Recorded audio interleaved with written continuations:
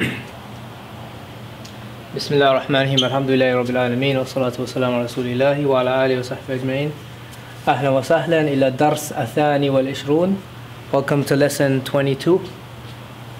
This lesson is the second to last lesson. Inshallah we'll go over the al-mamnu' min as-sarf. Al-mamnu' min as-sarf.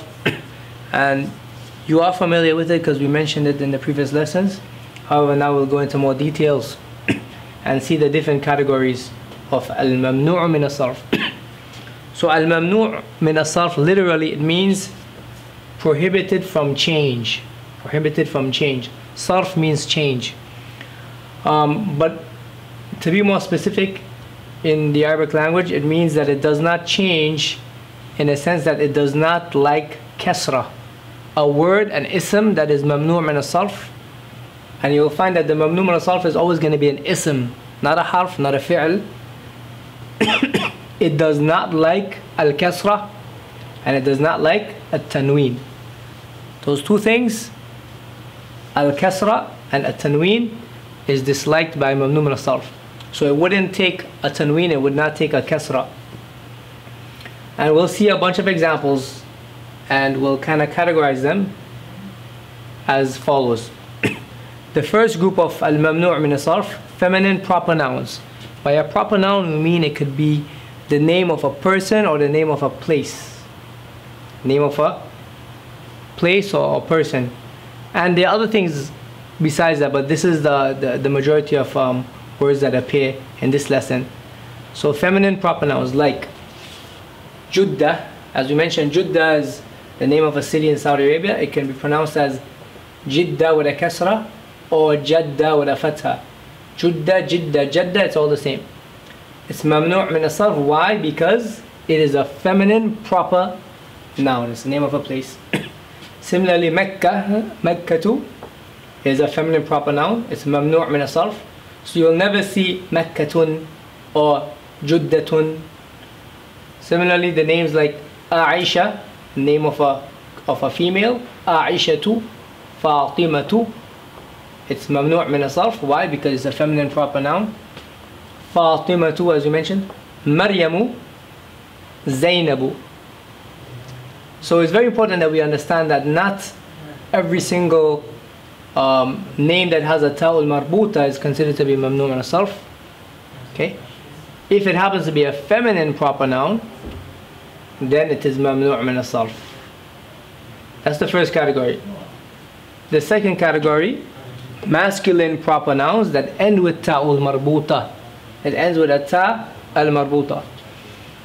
So masculine proper nouns, names of men or males, like Hamzatu, Hamza has a ta al-marbuta, so it's mamnu' min as-sarf.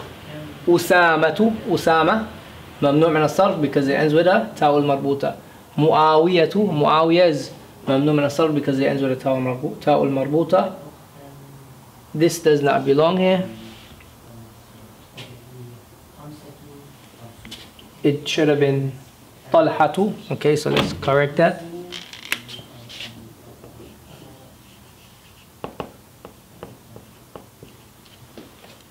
Talha, the name Talha. Talhatu is mamnu' min as-sarf because it's a masculine proper noun ending with ta'ul marbuta. Third on the list, masculine proper nouns ending in an. An. For example, Uthmanu, Uthman, man. It ends with a alif and nun. Uthmanu, Affanu, Sufyanu, Marwanu, Nu'manu. All masculine proper nouns and they end with an. Raqam arba, number 4 on the list, adjectives on the pattern of fa'lan. Adjectives on the pattern of fa'lan. So what do we mean the pattern of fa'lan? Notice that in the Arabic language, if they want to explain the sarf, the morphology of a word, a lot of times they put it on a generic scale. The generic scale is gonna be with fa, ayn and lam, those main letters, fa, ayn and lam. So the fa, the ayn and the lam of the letter, if you take fa, ayn, lam, alif, noon, you can match it. Let's go with the kaslan. The kaf represents the fa, The sin represents the ain, and the lam represents the lam here. Right? So fa'lan, that wasn't. Listen to these words. Kaslan, jaw'an, atshan, shab'an, mal'an. It all sounds like fa'lan. So this is the pattern, fa'lan. So these words, they're all adjectives and they're on the wazn or the pattern. The Arabic word is wazn, pattern is wazn. They're on the wazn of kaslan, fa'lan. Like kaslanu, jaw'an. Kaslan means lazy, jaw'an means hungry. Atshanu, thirsty. Shab'an, satisfied. Mal'anu, which means filled. Then the difference between Shab'an describes someone being satisfied. It could be with anything, it doesn't have to be with food or filling a vessel. Where Mal'an describes a vessel or something that is filled. Okay? So you can say your gas tank is Mal'an, with gas. Right? And you can similarly say your stomach is Mal'an, is filled. But if you say you're Shab'an, you may be filled or you may be satisfied even though you're not filled. Then the number 5 on the list, masculine proper nouns on the pattern of af'alu. Masculine proper nouns on the pattern of af'alu, such as Ahmadu, Anwaru, Akbaru, As'adu. These are all masculine proper nouns and they're on this wazn, af'alu. Ahmadu, Anwaru, Akbaru, As'adu. They're all mamnu'an min as-sarf. Number 6, رقم 6, adjectives on the pattern of af'alu. Right, مثل, like Abyadu, which is white. Ahmaru, right? So Ahmar, which is, this is red. Aswadu, black. Asfaru, yellow. Akhdaru, green. Azraqu, blue. Now it's not every single color is mamnu min as-sarf, but if it's an adjective on this wazn, it so happens to be all colors here. But there are other words that are not colors, and it's mamnu min as-sarf. Likewise, there are colors that are not mamnu min as-sarf.